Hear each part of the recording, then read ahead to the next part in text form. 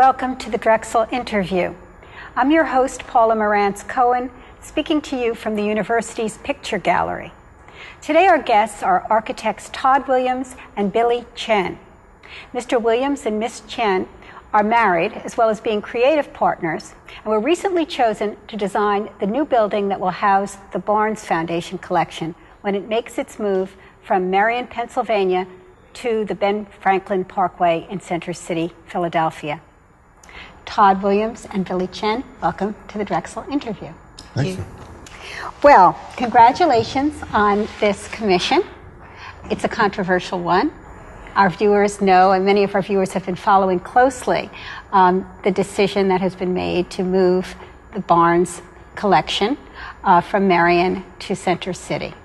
And I wonder, first of all, how you feel about this move, or perhaps that's not the way to put it, how your feeling about the move contributed to your ideas about what you would do in putting forward a design idea. And I guess I'll ask Billie to start with that answer.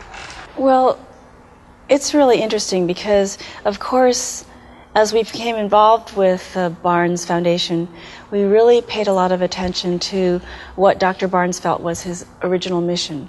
And that was to educate people and bring these works of art and an understanding and appreciation of them to as many people as possible. And so in that way, I feel very comfortable and very positive about moving the Barnes to downtown Philadelphia, because I think it opens it up to many more people than have been able to have access to it while it's been in Merion. Okay, I know that was the central rationale for the move, and yet there are many people that still oppose it strongly. So you're involved with a controversial project here. Well, I think that we're interested in being involved in any project that has a heart and soul, and this certainly does, and where the heart and soul are something that are worth fighting over. And so trying to locate that and determine what that is and make sure that that still beats in the right way, even if it beats in a slightly different way, is really what we're after in our work. And so this is an incredibly interesting assignment, and not one we're going to take lightly, and one that we every day learn more and more about. Well, it's certainly challenging. I have to say that the day after there was a series of presentations to the Barnes Committee for the new design, of which your ideas were one, I happened to see Derek Gilman, because I happened to be at the Barnes and I spoke to him. And he was so excited about the array of presentations that had been given. There were quite a number of architects involved who were vying for this commission. And it was interesting because he was speaking with such enthusiasm about what he had seen. Such an array, so much talent, he said, and so many ideas that were exciting. And then to find out that you had won this commission and that I was going to be able to interview you was very exciting. So tell us, what it is about your ideas that you think were unique and that may have made that difference. Well, it's hard.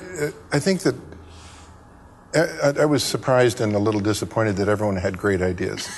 Now, you were all present for each other's ideas? No, we weren't. It was a very discreet interview where the board really interviewed the architects with many of the staff looking at the presentation, and then the staff left the room and the Barnes board would interview us in greater detail.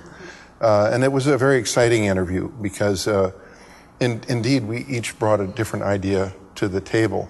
And I would say that our idea we think is marvelous, but I think it's not without, it can be challenged. And we will, in fact, go out and try to challenge the idea to make sure it's the right idea. Because in many ways, I think that the first idea can be the best idea, but it also can be something that can evolve and get better. Well, I think one of the major aspects of our thinking was, you can either accept the mandate of the judge, or you can try to figure ways to get around it. I mean, that was sort of, you can either go this way or this way when you start to think about the project. Now wait, let me stop you here. The mandate of the judge being? That the galleries need to be replicated in the sequence in which they occur. In other words, replicate what is the existing set of galleries. So, it's a huge challenge, and I think what we decided to do was to embrace it and to really accept that this is the major sort of focus. It's a constraint, but it's also a kind of very interesting, makes this project very interesting, the constraint, to replicate the gallery and keep the sequence the same. And I think that maybe made us somewhat different, perhaps, than some of the other people. Well, I don't know, but one's first instinct, a creative person's first instinct is probably to slip out of the assignment or to do it in some different way. And certainly our first ideas were to challenge the judge's ruling. But as we talked about it over the months and thought more deeply about it, it became ever more interesting actually to instead read as carefully as possible the judge's resolution. And in doing that, we sort of began to dive in actually into the minds not only of the judge, but the way the judge was interpreting Dr. Barnes. And it actually became more and more exciting. So we basically did accept that the paintings in those spaces, if it were these walls, red walls with dark wainscoting and paintings in the sequence, would be assembled in that exact way, and also room to room in the identical way that they are presented today. So there will be within the galleries a tremendous sense of scale and intimacy that exists in the Merion galleries today. But then I guess the context within which that is placed will be different. Precisely, with your own vision. Yeah. Well, and that's right. The context will mean a great deal. We also read into the brief that we saw that the Barnes today exists in a garden. And of course the Parkway is to some extent a garden, but it's not the intimate garden that exists out in Merion. But if we accept the fact that the Barnes must be in a garden, we also realize that many of the paintings refer to garden and landscape conditions. So we imagine that our concept was to not only put the Barnes back in a garden, but bring the garden into the museum. So we don't have an exact answer to that, but we have several museums we cited as ones that we admire. They're maybe a little more traditional, but the Frick in New York is one of these, and the Isabel Gardner Museum in Boston is another one.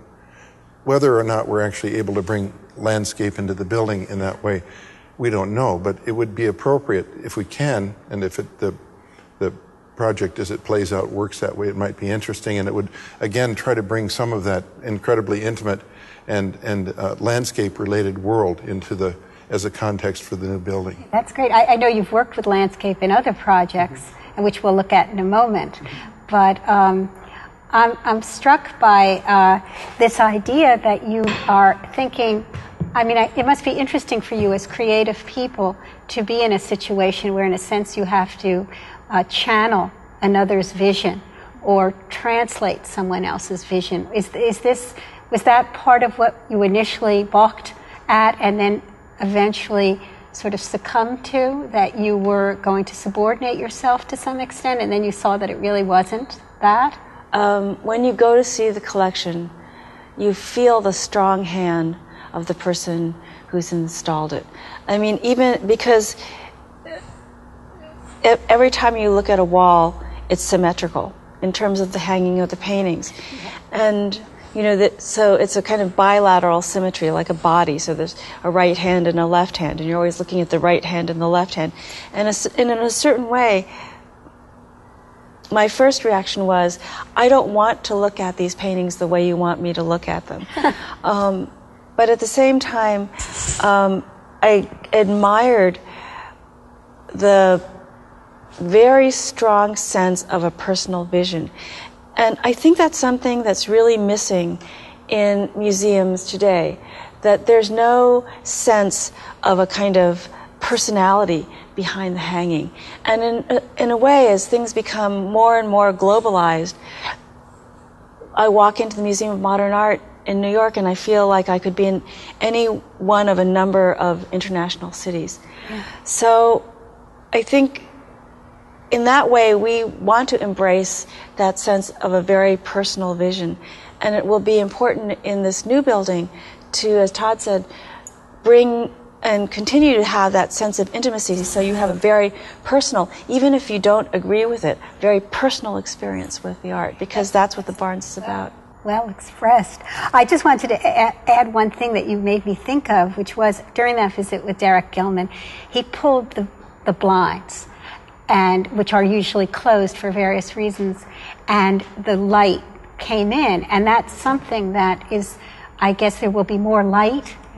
The paintings really can't be seen that well in the present condition. I think some people don't realize what's being lost. Yeah. Did your design or your ideas involve light? Well, they certainly do. That's, though we can't be specific, and in fact we are going to explore different lighting designers and different ways of illuminating the galleries, but there's no question that we felt the galleries were a little gloomy, and that the moment natural light comes into space, it lifts one's spirits, and it shows the work and the way in which it was undoubtedly conceived in natural light and the way Dr. Barnes originally presented it. So we hope we can do something like that. It wasn't an integral part of our design, but I think what Billie's describing, which is that we wanted to assure them that our commitment is to create something that is intimate, personal, and that has a clear idea behind it, even if it's that Dr. Barnes' idea is certainly relative to the paintings, and the hanging of the paintings is intact, and yet our building and the site, the way in which we cite it, and the way in which we are sensitive to the context has the same personality that he did, even if it's our own. Well, I want to talk a little bit about some of your previous work. You've had so many commissions in recent years, among them the Whitney Museum of American Art's Downtown Branch, Hereford College at the University of Virginia, and then several images of other places I have here, the Museum of Folk Art in New York City and the new Skirkanich Hall right down the street at the University of Pennsylvania. Well,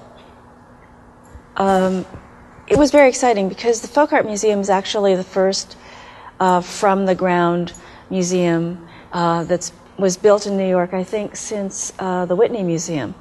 So it's tiny, though. So its footprint, it's only 40 feet by 100 feet deep. And where is it located? It's located right next to the Museum of Modern Art on 53rd Street. It's 45 West 53rd Street. But folk art is art that's done by people who are not trained to be artists. And so in that way, there's a very direct connection between, I think, their technique, their hand, and their sort of heart. It doesn't kind of go through a trained filter. Yeah, sort of sense of theory or anything. We wanted to allow that same sense of personal experience, similar to what's going on, what we hope will happen at the Barnes, between the visitor and the folk art at this museum. So the spaces, rather than being a sort of white box, are much more in scale with something that might feel like a large townhouse. And I think what that does is it both gives you physically the ability to be closer, but it also makes each floor sort of different and interesting. So instead of being able to understand a floor immediately because you walk in and you see everything, you need to walk through to discover it, to slowly discover it. Folk art is of course, it's done by, it's also comes of two ages. It's often Pennsylvania, a lot of great folk art comes from Pennsylvania. Indeed, the Barnes collection has a redware collection out in the countryside, apparently, that's Kerfeal, that is a wonderful and the best redware collection there is. So during that process, we became familiar with the traditional folk art, of which we determined we actually had a few pieces, and then also the more contemporary kinds of folk art, which is often from people who are maybe incarcerated or who have mental illness. And these are two very different, distinct kinds, but again, they both come from really from the interior, from the heart, the soul of the person. And they're also extremely intimate because they are a person's idea, not, again, as Billie said, a theory. So that was a tremendous learning exercise, and I think there's a